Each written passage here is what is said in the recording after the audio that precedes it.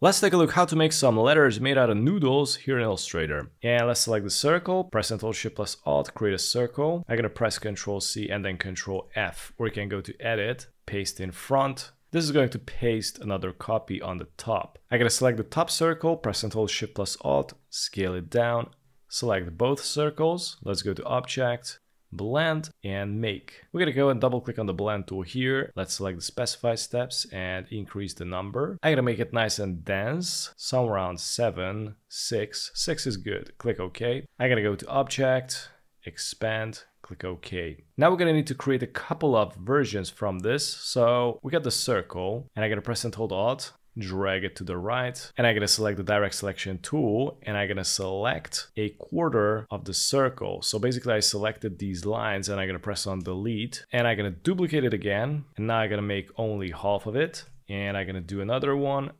And this one is gonna be just a quarter. And another thing we're gonna need is straight lines. So I'm gonna select this line tool, and I'm gonna go here, and I'm gonna drag it, also press Shift, and I'm gonna select the line, press and hold Alt, make sure to intersect with this circle right here, press Ctrl D to duplicate. I'm gonna select all the straight lines, right click, group. So these are going to be the elements that eventually is going to create the letters. So for example, I'm gonna start with the letter P. For the letter P, I'm gonna need this circle, and I'm gonna press and hold Shift, rotate it, and I'm gonna select the straight lines, create a new copy, and I'm gonna press and hold Shift, rotate 90 degrees, and I'm gonna position it right here and connect them together. And you also can adjust the height of the letter P, but I think this is pretty good. So basically it's like a Lego. It is really fun to play with. So I'm gonna select this again, and we're gonna make the letter A this time.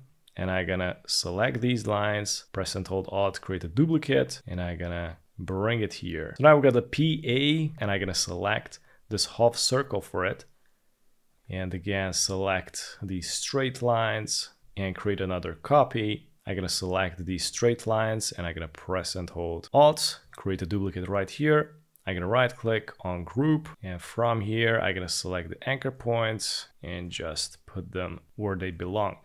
Great. Now it looks like a chimney or something. Now we're gonna go to the interesting part, which is the letter T. For this case, I'm gonna select the letter P, press and hold Alt, create a duplicate. I'm gonna rotate it, and I'm gonna reflect it, right click, transform, reflect. Make sure to reflect it vertically and click OK, and put it somewhere here. The top part is good, and I'm gonna need to delete this area right here, press on delete. This actually looks like a J, so I'm gonna delete these areas as well. And I'm gonna need some straight lines, press and hold Shift to rotate, position it. There you go, and shorten it as well, something like this. And I'm gonna put it here, and I'm gonna select these again. And I'm also gonna delete one of these lines, just duplicate it and make it longer. So it starts to look pretty good. So now I'm gonna need to make the letter E. So I'm gonna select the letter A, press and hold Alt, and I'm gonna press and hold Shift to rotate, and I'm gonna reflect it, transform, reflect, vertical, click OK. So this is going to be the letter E because it doesn't have enough space in order to make this bend inside and still have a hole in there. This is gonna be like an abstract letter E. And now at least we're gonna make a letter R. So I'm gonna select the letter T,